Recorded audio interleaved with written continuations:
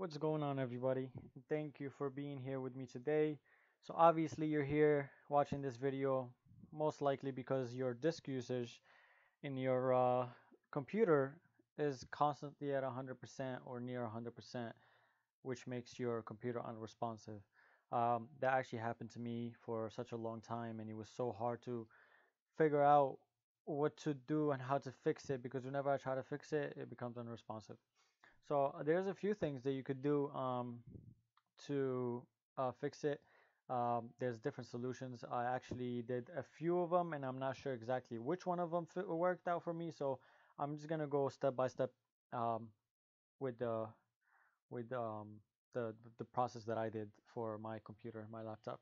So the first thing I did actually was I installed Adobe Flash because I did some research, and a lot of people said that Adobe Flash might be the reason, so I uninstalled Adobe Flash, but after that it still didn't work. I still had 100% usage, and not sure exactly why.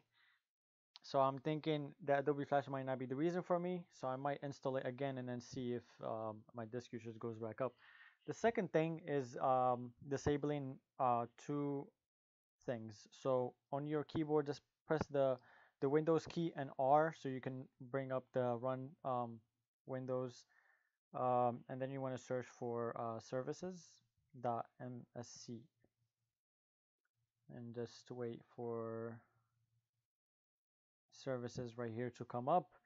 Um, Once you have this Windows up, go down and look for Windows search. So Windows search, scroll down a little. Let me see where it is. Okay, so Windows search is right here. Once you find it, double click it, or if you want to double click it, just click the right button on your mouse and then go to properties and then stop the service. If it's running for you, stop it, and then change the startup type to disabled, so that for the reason so whenever your computer restarts it doesn't turn on again and starts running. So put it disabled so whenever you start your computer it's always off, and then click OK. And then the next one is Superfetch. So look for Superfetch and then double click it and then also do the same thing, stop the service and then change the startup type to disabled and then click OK. After you do that, just restart your system. Even though you stop the services, just restart your system so everything takes effect and you make sure that everything takes effect. And then if that doesn't work still, then there is one other thing. Well, I have two other things, but one of them is if you go to your settings and then go to system and then go to notifications and actions and scroll down and turn off get tips, tricks, and suggestions as you use Windows. Um, you don't need that if you know how to use a computer and everything. I doubt you need it anyways. But when I did research, it said that it could be a reason why the disk usage is so high. Um, so if it is, just turn it off. And the last thing, and this is actually the last thing I did, and after that, my disk usage was actually very low the whole time. um, there is a firmware bug in Microsoft called store HCI.systems, and this is to get to it. Open up Device Manager. So just search it up in your Start Device Manager, and then if you want to see that you have it or not, this bug, go to IDE, ATA ATPI controllers, and then after that you gotta double click standard SATA satellite AHCI controller. So once you double click that, go to the driver tab, click driver details, and then right here under driver files, at the very end you see I have that store AHCI.system.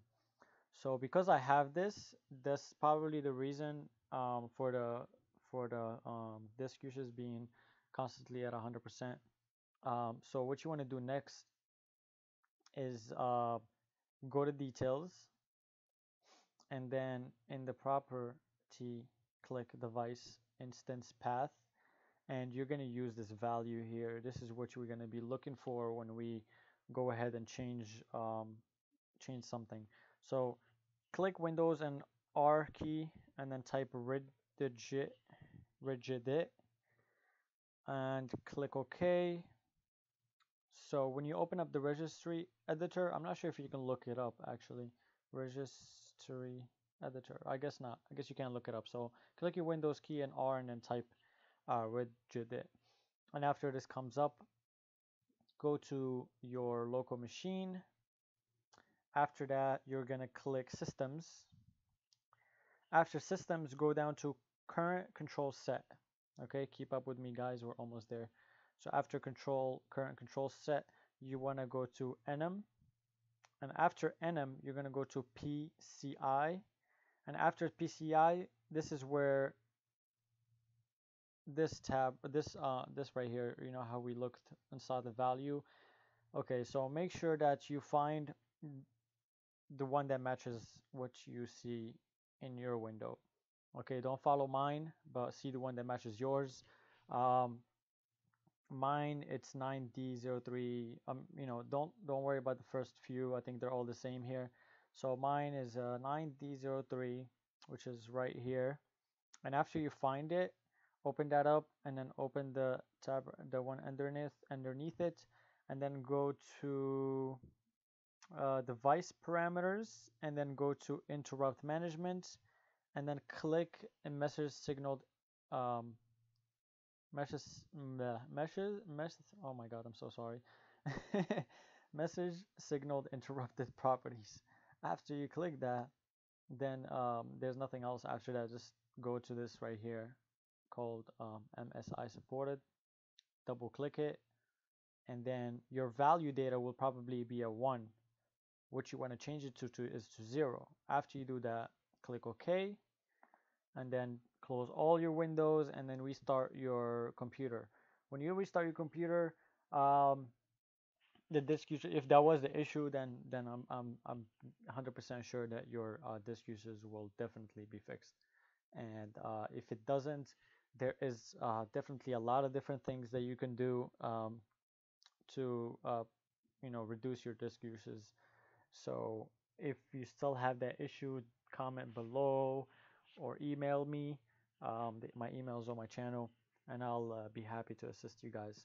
Hopefully that helped. And if it did, like and subscribe. And thank you guys once again.